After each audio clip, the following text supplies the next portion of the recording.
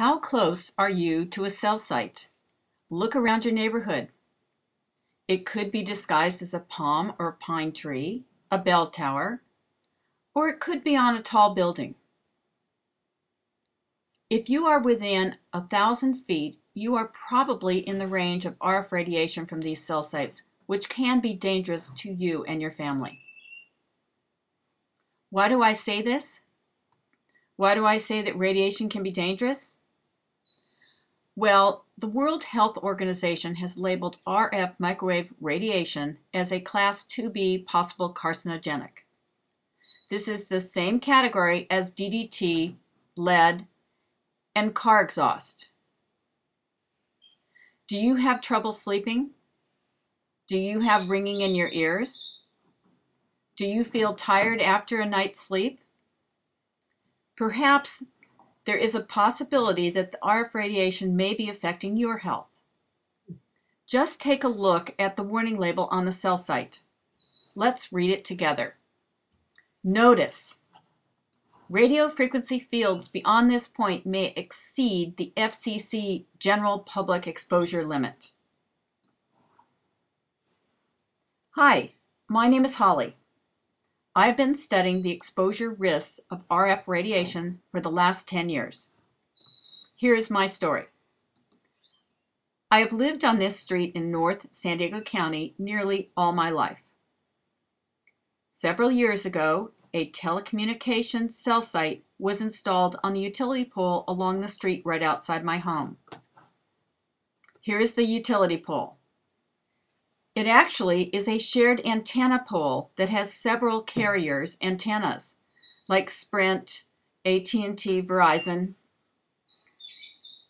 And here's the warning sign we just read together posted on this pole. Okay, should this be a concern? You bet, and here is why. Here is a radio frequency meter, also known as an RF meter. It reads levels of RF radiation. Look at the reading as I stand 20 feet from the pole. At times, the readings even go over the capability of this meter.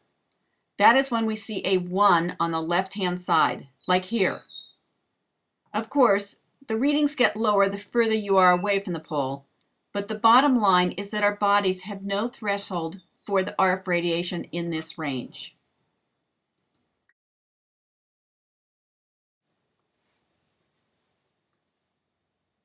My bedroom is only 100 yards from this antenna. Here is the reading in my bedroom. It shows I'm getting bombarded with high radiation. The radiation might be coming from other sources and not just the cell site. So in any event, I need to protect my sleep area, my bedroom. And this is what I'm doing to take action.